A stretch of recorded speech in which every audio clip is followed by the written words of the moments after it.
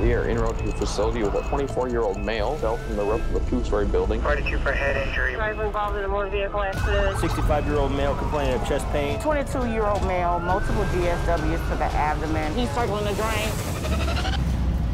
The paramedic has 1,200 or so hours of training, can start IVs, can give you medication, has a radio to connect to an emergency room. When it's time to go to work, it's all business. They expect you to show up and be professional and solve a problem. When I first started, all I wanted to do was save one life, and it happens quick. This guy climbs into the back of the ambulance, and he's like, if you don't save my friend's life, I'm gonna pull out my gun and kill you right now. Their exposure to traumatic death is extraordinary.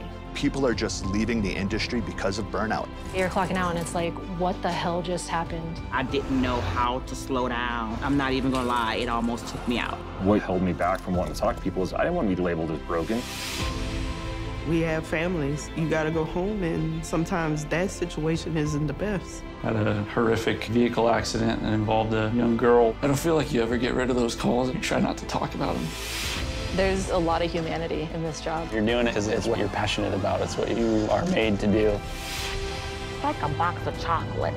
You never know what you're going to get. You said it.